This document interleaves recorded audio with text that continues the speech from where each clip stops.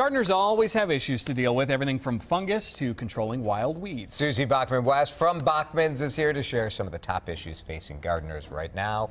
We were just talking through some of them in my garden. Weeds, of course, this is the time. Boy, some of the weeds are huge. Are huge, right? Yes. They're pretty mammoth.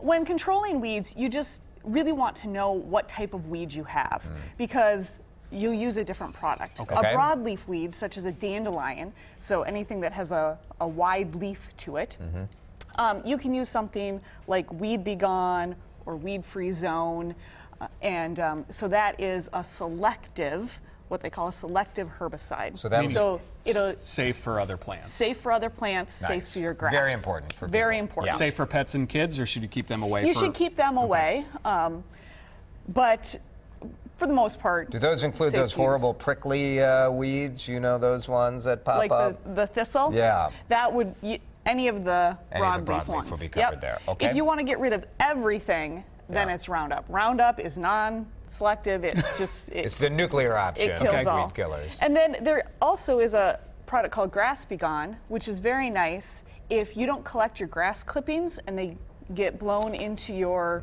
garden and you have just regular, grass, turf grass. That only coming kills up. grass? It'll only kill grass. Really? Huh.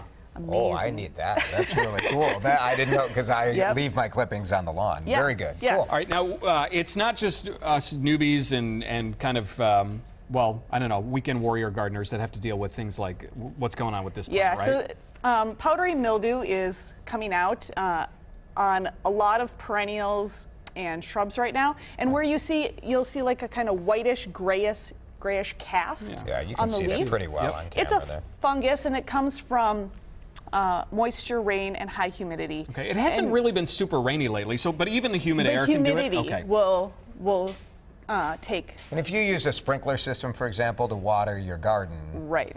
the wetness gets right on the leaves. Exactly. And then this happens. And also, if you have a very dense garden that doesn't have good airflow, Sure.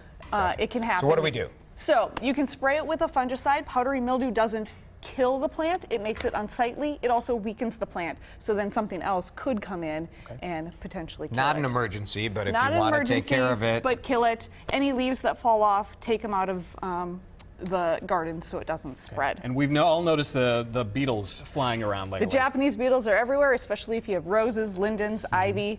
A spray, or you can have a trap. The big thing with a trap is keep the trap away from the plants that they want to eat. Keep them away from your roses. The trap lures them. Because it attracts them as well. So you want to lure them away. Same with the from fly. Oh, plants. there it is. And then Sorry. there's lots of mite problems right now, You too. can use that for that. And for all your spider mites. Very good. Thanks. Susie Bachman West, thank you so much. Thank you.